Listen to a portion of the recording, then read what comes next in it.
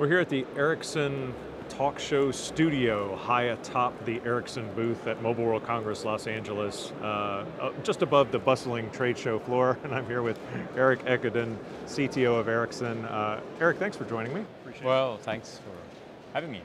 I want to talk to you about the technology and the future, since this trade show is all about how the network's developing and going into 5G. Obviously, Ericsson has a lot to say about that, but more specifically, you released your 6 tech trends that you feel like are going to be most important.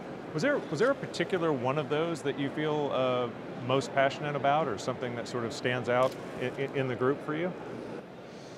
Well, in a way, but we are also in this fast-moving industry. You could say that our industry is scaling faster, growing faster than any other industry, any other technology, and of course that means a lot of new technology constantly, almost all the time. But keeping up with the trends, I think it helps one when it comes to what are the priorities, how do you make sure that the networks that we're building, the network platform, take care of new demands.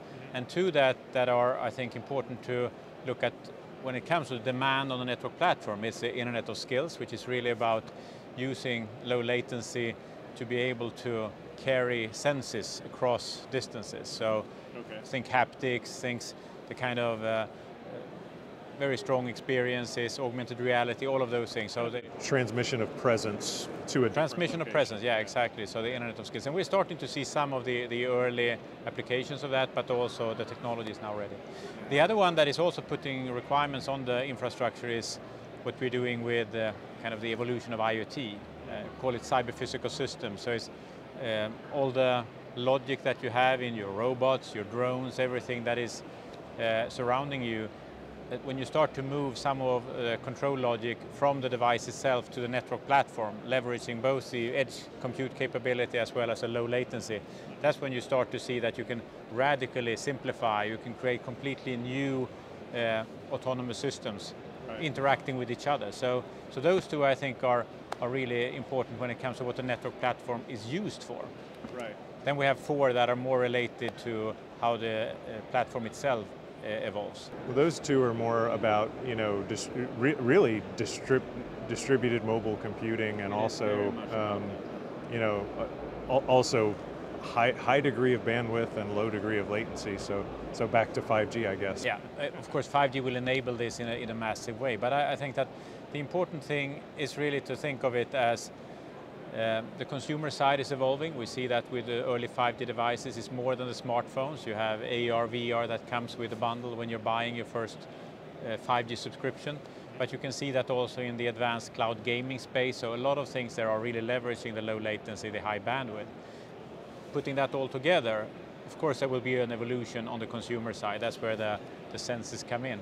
But equally much, there will be an evolution on the kind of IoT side, or cyber-physical system side. So I think you're right. They will truly leverage what 5G as this innovation platform, network platform can offer. What about on the consumer side? We see a lot of early applications for 5G that involve like real-time gaming, multiplayer games, and that sort of thing. Do you see any consumer applications, non-gaming, that sort of excite you about where 5G is going or what its potential is? Well, I think since you mentioned gaming, we have here in our stand, we have this great example with Atomic Mari, which is really exercising in an advanced game 5G to its full extent. But I think what we're already seeing is the enhancement of the experience in a stadium with sports, live sports, typically with AR capabilities. Real time is extremely important. And I think going beyond that, it is really about moving part of the user interface from the device itself, offloading a device, not having to do all the heavy processing, doing that on the network cloud, using the low latency, of course, but also creating a completely new user experience. Maybe carried on glasses, maybe carried on a handheld device, but with completely new form factors. You see some of that is actually already starting to happen in the early markets like Korea, where you have network built out already. More than 3 million 5G subscriptions, yeah. 5G is a little more mature there. It Took off a little more quickly. It did, absolutely. Yeah. But I think the underlying infrastructure is not only the platform, the network platform, it's really also the fact that you have coverage across all of Korea basically, which allows this experimentation, the innovation for applications to happen, because many of these will enable things that are wide area. It's not only in the stadium, it's not only in the campus, it's not only in your home, it's actually out and about. And I think that's really exciting. In fact, we will see that during 2020 in most early markets for 5G, that they will ramp up in terms of coverage, ramp up in terms of what you can do both in local environment as well as in the wide area. What do you think the devices that are just central to our lives right now, like the smartphone, the trend in smartphones is to get faster processors, the screens are getting larger and larger, and they're getting more and more cameras on them. I might be in the minority there, but I thought it was going to go the opposite. I thought we were going to start seeing those individual jobs, offloaded to other smaller devices, the Internet of Things, or wearables and that sort of thing. Personal area networks was one thing that we that all that vision made sense. What was the missing? What piece was I missing there? Is it because the form factor is so compelling? Is it because it's what we're used to? Like when you buy a smartphone, or you're using a smartphone, are you thinking about how this could be decomposed into parts, or do you feel like are we still heading off in that direction? Well, I think it was an early thought that would be easier to manage, that you have specific eyewear for glasses, you have for your ears, maybe for the haptics part. I don't think it's a bad vision, I don't think it's a bad idea. In fact, you will have this kind of wearable equipment that is not only glasses, it is kind of truly wearable.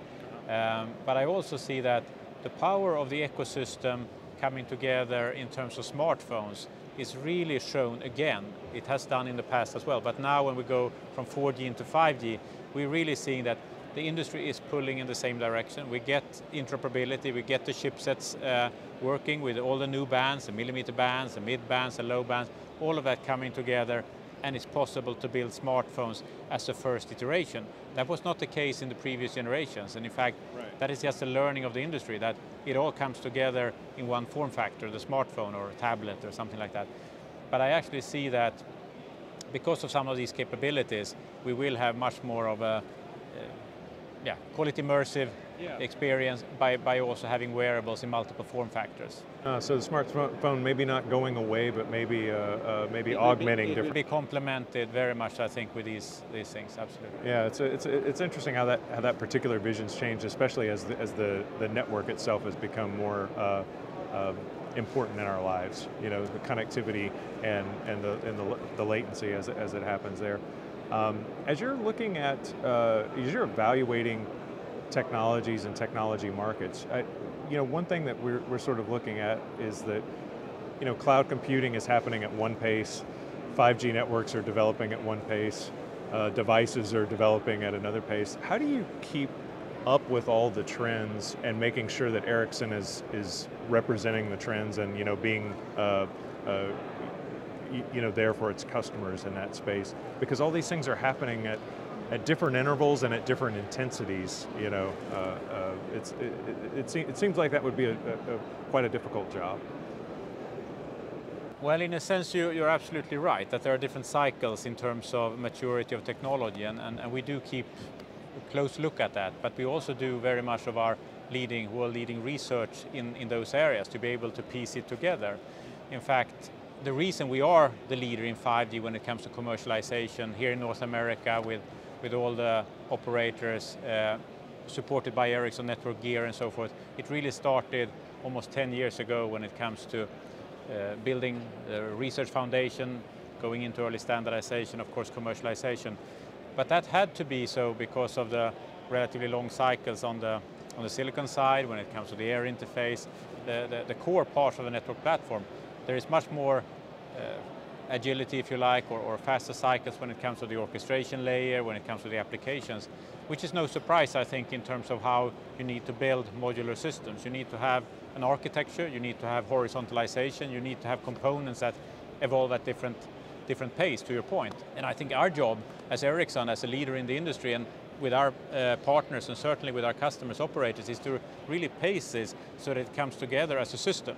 It doesn't come together as something where everyone has to make it work with lots of heavy and costly system integration. In fact, it is a network platform rolled out nationally, rolled out globally, and then you get all the benefits of a platform, interoperability, global scale and all that, at the same time as you can have different innovation cycles when it comes to the lowest layer of the infrastructure, and then you have sort of faster cycles and more agility the higher up you go in the stack. So I think it's actually a great task to really manage and work with the whole ecosystem, as this is, of course, a true collaboration. This is not only on Ericsson, this is a whole ecosystem that you need to work with. We find it difficult just to keep up, so I'm glad you're doing such a good job of it. I think it's very much an effort across the industry, and I think that's the strength of our industry, that it is a collaborative effort.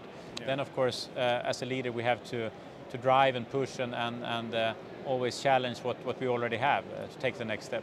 Last question, what's the thing you're looking forward to the most about massive 5G deployment, or when 5G is sort of everywhere and more of a reality for consumers? Well, I think we have touched upon the consumer space quite a lot now because we know how to do it, and I think the evidence is there. Customers really love it. You see data is basically exploding because of the new capabilities. But you see the same kind of interest on the enterprise and the industry side, and I think that's really exciting, because what that means is that instead of having local bespoke infrastructures that are serving limited needs or needs that are very, very specific to one company, we are getting the same kind of requirements from multiple industries. So bringing that onto the platform, and of course, with the AI capabilities that we build into the platform, we automate much more with advanced resource management capabilities, with network slicing and inbuilt security and all that. We can serve needs that previously you had to build with components and SI. Now we take all of that out of the equation. We are able to deliver that to global companies, local companies, and of course, for them, that's a big step. So I don't think that it will necessarily happen overnight, but that is really the opportunity for the whole industry, and that's a fantastic growth opportunity, both for Ericsson, I believe, as well as for the industry at large. All right, Erik Ekudden, thanks so much for joining us. Thank you.